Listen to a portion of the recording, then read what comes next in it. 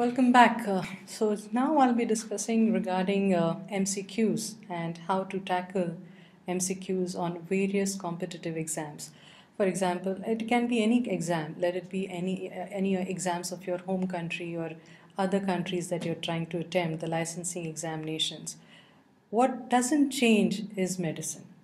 Okay, let it be any exam, let it be the MLEs, the AMCs, your home country examinations, your PG entrance examinations, your screening test. Medicine will not change. So why am I telling you this? Because ultimately, if this is clear in your head that medicine is that they are going to ask you, what do you have to do? You have to just fine tune whatever you have studied in your medical curriculum so that you can cater for those examinations, and fine tune in such a way by reading those MCQs that they have been asked in the previous years, so that you can train your mind, to those MCQs. So this is the training process that you'll have to go through. Okay, you don't have to read medicine all over again, but yes, you have to study those concepts which are not clear, or consolidate your concepts that you have learned in your medical curriculum. So this is very, very imperative for you to understand that medicine will not change. Okay, so how to tackle these MCQs? So my attempt here will be to show you a few MCQs the way they have been asked. Okay, and I hope this attempt of mine will be helpful for you in your future preparation as well. So let's look at the first one. As you can see on the slide, this is a woman. She's a 60-year-old and she had chest pain, and she was later on diagnosed with MI. She dies after 4 days, and the autopsy which was done, at the autopsy they saw the transmural infarct, and then they later on did the histological finding. So they are asking you, what will be the most likely histologic finding of this infarct? Okay, now read that question carefully. Two important points: chest pain, MI, and the histologic finding after 4 days of the MI. So clues are very, very clear here. Okay, the patient has already died. That's why the word autopsy is there. Okay, and after 4 days. So what is important here is the word MI, the chest pain, and 4 days after the MI, she dies, and the histologic findings that they're asking. So what do you think will be the answer? There are 5 options here: fibroblast, granulation tissue, necrotic muscle and neutrophils, granulomatous inflammation, and diffuse chronic inflammation. Now wait, don't try to read those options. You already know this is MI. You're given the information that this lady has died, and that is after 4 days of the chest pain. So think, what are the histologic findings of MI at the 4th day or after 4 days? Think in your mind, what could be the option? What kind of cells do you think will be seen after 4 days? Then look for that option within the options that are given you. Okay, what are the acute inflammatory cells? Neutrophils. Right? So do you see neutrophils there? Yes. So that is the answer. Why do you have to bother about the other options? Right? So neutrophils is there. Macrophages will follow later. Would you see a fibroblast or a granulation tissue within 4? No, not at all. What is the right answer, correct answer here? Neutrophils. Granulomatous inflammation? Not in MI. Then diffuse chronic inflammation. MI, acute chest pain. Nothing to do with chronicity. Right? So neutrophils will be the answer here. If you answered that, that is the correct answer. Let's look at the next one. One line question. Scared about it or happy about it? Well, let's see. Ostium primum type of ASD results from failure of. Yes, it's a one line question, but it is a tough one for those who don't understand the concept about atrial septal defect. Right? Now, the same question can be asked as a clinical question as well.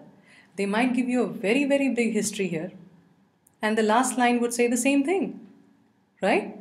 So purposely I put this one line here so that I could tell you that the same question could present to you as a clinical question, where they will talk about the murmur, they'll talk about the child having difficulty in breathing and so on.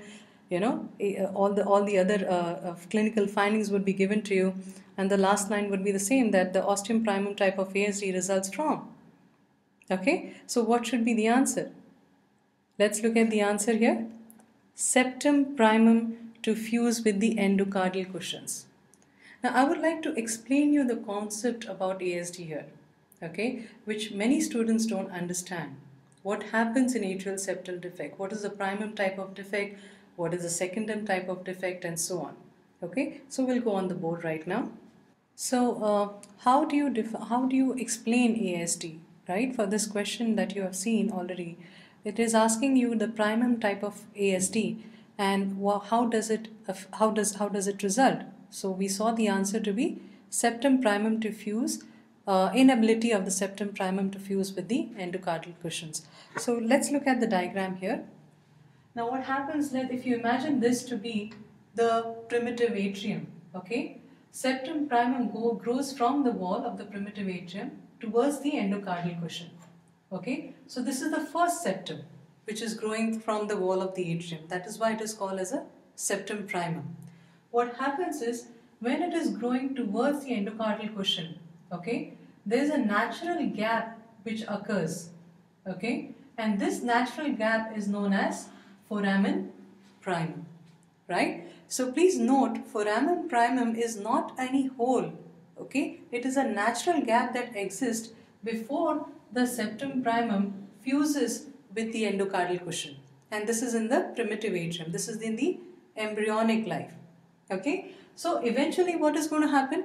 This septum primum is going to fuse with the endocardial cushion, right? And you know already that in the embryonic life we have the right to left shunt that exists, okay. The right side is more oxygenated as compared to the left side, right? That is in the embryonic life. So what is going to happen is, when the septum primum fuses with the foramen primum, is there going to be any communication? No. So then what will happen to the fetus? The fetus might die, isn't it? So what happens is, when the septum primum fuses with this endocardial cushion, as it is seen here, there occurs a natural apoptosis, okay, and this is called as apoptosis. This is a hole, okay. So where is this apoptosis happening? It is happening in the septum primum, so that you have the communication from the right side to the left side going on in the embryo, otherwise the embryo will die. Getting it? So when the septum primum fuses with this endocardial cushion, your foramen primum is closed, okay. When the septum primum fuses with the endocardial cushion, foramen primum is closed. Then what happens is, there occurs a apoptosis. Apoptosis is programmed cell death, okay. There's a difference between apoptosis and necrosis, okay. Necrosis is not a programmed cell death, okay. Necrosis is also cell death, but necrosis is not a programmed cell death. Apoptosis is a programmed cell death. Necrosis is due to inflammation, infection, and so on. And this is going to be helpful to the embryo, so that you have the communication going on. So naturally we have to name this apoptosis which is happening in the septum primum. So we name it as foramen secundum. So where is foramen secundum? Foramen secundum is within the septum primum, okay. Foramen secundum is not in the septum secundum. Foramen secundum is occurring in the septum primum, so that you have a communication going from the right side to the left side within the embryo, okay. So now you can see this septum primum is a very thin septum, okay. We need to support it, and if you have noticed, within the atrium, some part of the atrial septum is thicker and some part is thinner. So how do you justify that in the adult atrium, where the part of the septum is thicker and part of the septum is thinner? There comes your septum secundum, okay. So what is septum secundum? This is your septum secundum, which is occurring on the right side of your septum primum, and you can see I have drawn it in blue, and it is much thicker septum as compared to septum primum. Can you see it is kind of supporting the septum primum, right? So you can see, if you look at this complete septum here, you see this portion of the septum is much thicker, whereas this portion of the septum is thinner, right? So what is happening is, septum secundum is overlying, it is growing on the right side of the septum primum. It is much thicker septum, and it grows along the right side of the septum primum. But wait, have a look here. What happens when the septum secundum is growing on the right side? As it grows, it is overlaying the foramen secundum. So when, again, if this happens and if this stops here, right? If we stop here, again, the embryo will get killed, right? Because what are you doing? You're discontinuing the flow here from the right side to the left side because you're overlaying the foramen secundum. So then something else should happen, isn't it? Otherwise the fetus will die. So what happens? You already know that in the fetal life, the right-sided pressure is very high as compared to the left side in the fetal life, not in the adult life, right? So what happens is, because the right side, the pressure is more, you have the more arterial blood. So this pressure will push the thin part of the septum primum towards the left side. Can you see this part getting pushed? Not this part. Okay? Because this part is supported with your septum secundum. Okay? So this part which was thin gets pushed because of the pressure more on the right side, and that creates your foramen ovale. Okay? So this is your foramen ovale which exists in all embryonic life, so that you have the right-sided blood going on to the left side and the communication is on. Okay? Now having said that, it will be very easy for you to understand the two types of defect that we see in ASD. Okay? So what do you mean by primum type of ASD now? It will be very easy for you to understand. Primum type of ASD occurs, as the question had asked you, the failure of the septum primum to fuse with the endocardial cushion. You can see that, right? The septum primum has not fused with the endocardial cushion. So you have the primum type of ASD, and therefore you see the left to right shunt occurring through the primum type of ASD, right? What is the secundum type of ASD? Secundum type of ASD occurs when this apoptosis, okay, which is happening here, when this apoptosis is so large that even the septum secundum cannot overlay the septum primum. The apoptosis occurs, but it is too large. So therefore you have the secundum type of ASD. Is that clear now? So ASD, VSD, PDA are all left to right shunt. Okay, will they give you cyanosis? No, they will not give you early cyanosis, but they might give you late cyanosis. Okay, they are usually called as acyanotic congenital heart diseases. So which are the cyanotic congenital heart diseases? All the T's. Let me tell you: transposition, truncus arteriosus, okay, tetralogy of Fallot's, and tricuspid atresia. So that was the second question. Let's go on to the third question. So look at this question here. It is talking about a complete failure of the septum which is developed, the spiral septum in the developing fetal heart, and they're asking you which of the congenital heart defects will it result. Now again, pay attention to the concept here. You know the embryology of heart very well. You know that there's a septum. It has to come, it has to meet with the muscular portion of the ventricular septum. So the part of the ventricular septum is membranous and the part is muscular. So this AP septum, when it joins with the muscular portion of the ventricular septum, it has to turn, right, when it is joining. And that turn is because of the spiral. It has to turn at a 180 degrees angle. That's why it is called a spiral septum. So what are the importance of the spiral septum and this septum? First of all, when you have that septum coming in, so let's say this is the muscular portion of the membrane of the ventricular septum. This septum, the AP septum, when it comes, it has to turn at an angle of 180 degrees and then come and join the muscular portion of the ventricular septum. So there are two aspects here. What if this septum is not coming in? So that means if you do not have the septum coming in, what will happen? You will have a common trunk, right? So what is that term known as? Persistent truncus arteriosus. What if the septum comes in but doesn't take a turn? Then you have another anomaly. What is that anomaly? you have transposition of the great vessels. What do you mean by transposition of the great vessels? That means the aorta will come from the right side and the pulmonary trunk will come from the left side. My point here is to make you understand that if you know again the concept of the AP septum and its development, you can not only tackle the MCQ of persistent truncus arteriosus, of transposition of great vessels, but also of the overriding aorta. So can you imagine that one concept can generate so many questions? That is the point I'm trying to make here. Just one concept about the AP septum generated 3 questions, right? You had persistent truncus arteriosus, transposition and overriding of aorta. Where do we see overriding of aorta? Yes, tetralogy of Fallot's. Again, in tetralogy of Fallot's there are 4 aspects. But who's the main culprit there? The AP septum, isn't it? Just to explain you in a short fashion, what happens in tetralogy of Fallot's, this AP septum, instead of coming in, it divides, it goes on slightly onto the right side. It doesn't join with the muscular portion of the ventricular septum. So what do you have here? Pulmonary stenosis on the right side.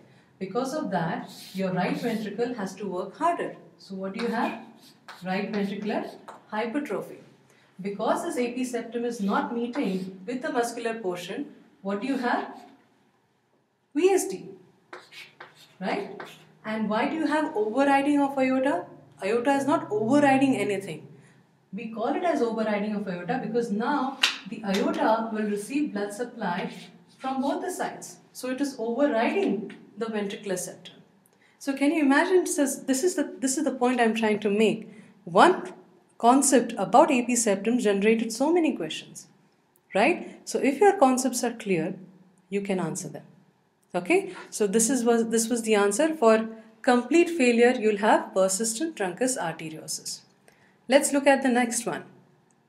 Here you have a young boy diagnosed with patent urachus, and they are asking you which is the adult remnant of the fused urachus. Many questions are framed on these kind of adult remnants. Okay, you must remember in embryology of heart as well. You need to know the adult derivatives. Okay. Similarly, the fetal blood vessels. What are the adult derivatives? The fetal blood circulation. This question is also framed on the same fashion. So you need to know what were the embryological names and what were the adult names. Okay. Now here you will get confused between the point C and point D. Point C is medial umbilical ligament and median umbilical ligament is point E. So what should be the answer here? Median umbilical ligament. The point I'm trying to make here is you will get some questions which have options so close that because of the time shortage or because of the anxiety, you might choose a wrong answer. So you have to be very, very clear. This is why whenever you attempt any MCQ, don't look at the options first. If you're thorough with your concepts and if you're thorough with your knowledge, think about the option first and then look for that option in your option list. Okay, so if you know the difference between medial umbilical ligament and median umbilical ligament, you will not go wrong. What was medial umbilical ligament? That is the adult derivative of umbilical artery. So that's a very, very important point, right? Similarly, you can get questions on other names or synonyms in pathology kind of questions. Pathology has many, many synonyms. Regional enteritis. Right? What is regional enteritis? Again, a synonym for the Crohn's. There are many other synonyms which are used in pathology, and these synonyms are used as an option in these MCQs in most of the competitive exams. They want to not confuse you, but they want to know whether you know the other names of the diseases. Okay? Leprosy. What is the other name? Hansen's disease. So instead of writing option as leprosy, they might put as Hansen's disease. Okay? Let's go to the next one. Now this question is a pure physiology question. The point I would like to stress here is, or I want you to know is, how is a pure anatomy or a pure physiology question asked? The earlier one was an embryological question. But this is a pure physiology question where they are talking about a slow IV infusion of pH solution given to an individual, and which of the following nephron segments will pH concentration be the lowest. Now, if you get your knowledge of physiology very clear, this question can be a clinical question as well. You know, clearance of pH is equal to the renal plasma flow. So they could talk about a question where they would mention about the renal plasma flow, and then in the end they might mention this particular line where they are talking about the normal physiology, or they want to ask you about the normal physiology, right? So in such instances, you need to concentrate, or you need to correlate your knowledge from the clinical side to your normal physiology side. So what do you think happens with pH? We all know pH is a substance which is completely secreted, right? And therefore, if you have a low concentration of pH, we clear entire of the volume of the pH, right? We almost see all the pH coming into the urine, right? Eventually, if you look at this diagram, if this is your glomerulus, right? If 20% is coming here as a filtration fraction, 80% which is coming here, okay, all that 80% at a low concentration will join into the urine. So ultimately 100% of pH is seen into the urine, right? So where would you, that means eventually if you have a slow infusion of pH, almost entire pH will be seen into the urine. So where is the lowest concentration? The lowest concentration has to be into the Bowman's capsule.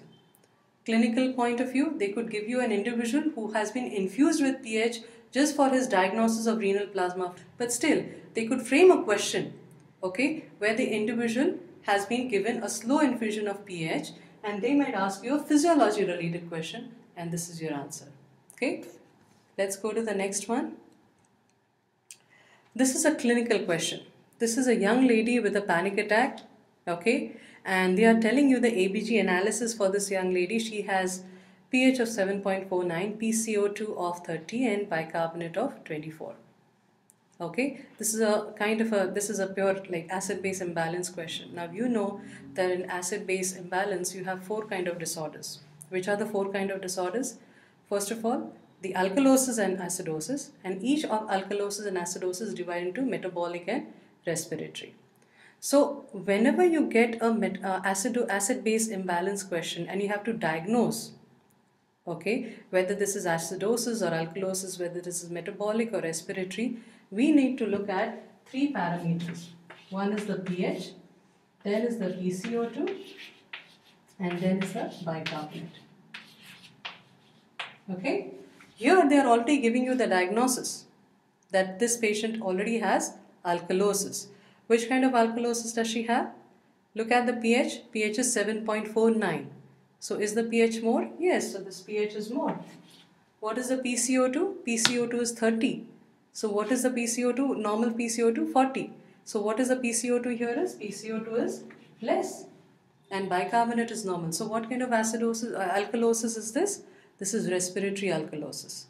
Okay, so if I have to tell you a clue here, whenever you get acid-base imbalance questions, don't get scared. Okay, these questions are framed in the same fashion in any competitive exam. Okay, so don't worry that you got the length of the question is too long, or they have given you some parameters. How do I diagnose? It's a very, very simple process. First, always look at the pH. Let's look at the pH first. Whenever you're given a question, first look at the pH. Okay. And then look at the value and arrive at a diagnosis whether it is acidosis or alkalosis. Okay. Then of course these are divided into metabolic and respiratory. Metabolic and respiratory. Now for this clinical condition to be having metabolic acidosis, what should happen to the bicarbonate? The bicarbonate should be low. If this has to be respiratory acidosis, what should happen to the PCO2? PCO2 should be high.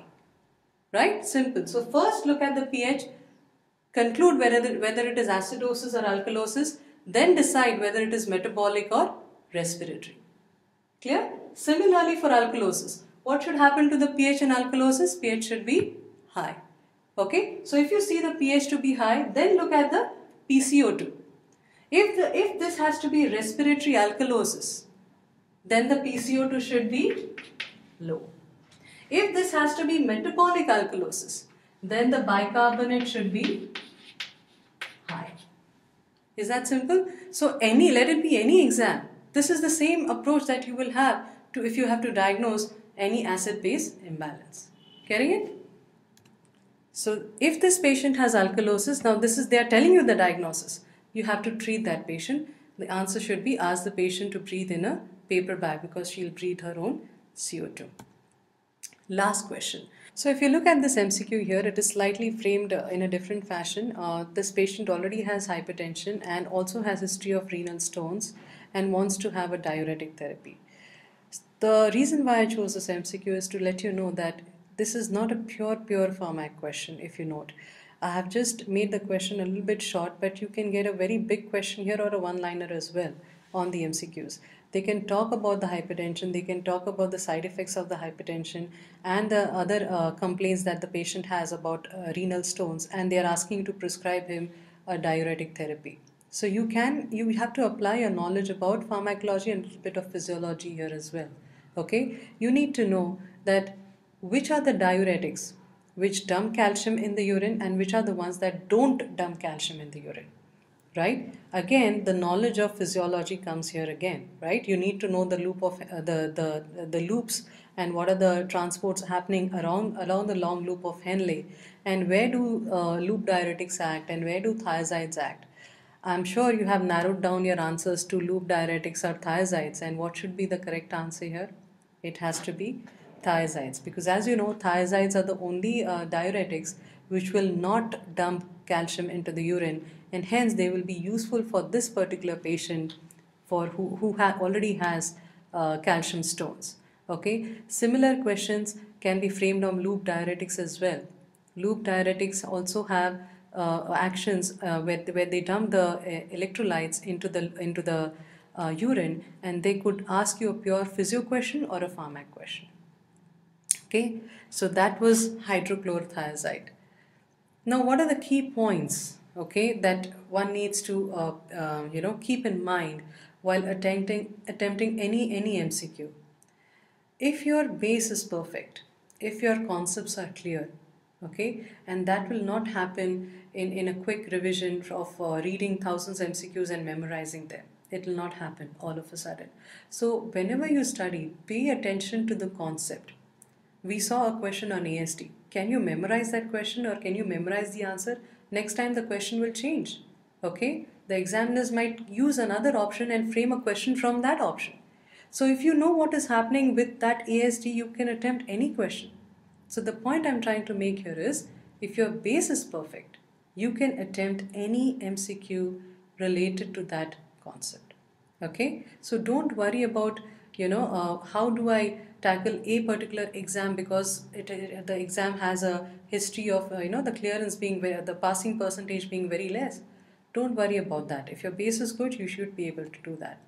You cannot memorize the MCQs. So don't enroll into the MCQ banks or don't buy thousands of books just for memorizing them. If you attempt an MCQ, okay, and if at all you get that MCQ correct, that doesn't mean that you have understood the concept.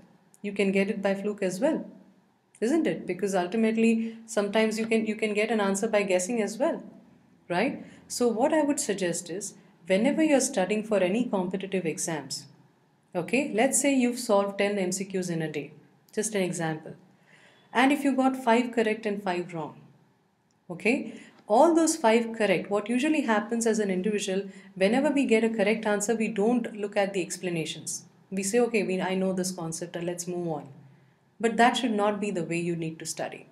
You need to look at the explanations. Why were the other answers incorrect? Were you thinking in the same fashion as the examiner? Was your thinking pattern matching with the examiner's pattern? Okay, so you need to actually introspect yourself, okay, whether you're thinking correctly while answering that question, which you got correct. Obviously, when you get an answer incorrect, you will read the explanations of that particular question. But this is particularly happens when students solve MCQs and they don't read the explanations for the questions which they have got correct. Okay, so please do not memorize the MCQs. You need to adjust your mentality to clinical as well as one-liners. Both can be tough as well as easy. We just saw a few of them. Both, again, I'm harping again on the same point. concepts, concepts, and concepts. If your concepts are not clear, it is difficult to tackle any competitive exam. Okay, so just a little bit, trick that you can do, that whenever you're reading a particular theory or a particular book, and you're going to appear for these exams, you need to be an examiner yourself. For example, if acidosis was a concept that you were reading, be an examiner yourself, in the sense, think that if I were an examiner and if I have to ask this question, how would I do that? This is just one way, to get into the mindset of the examiners and tackle the MCQs when they are asked.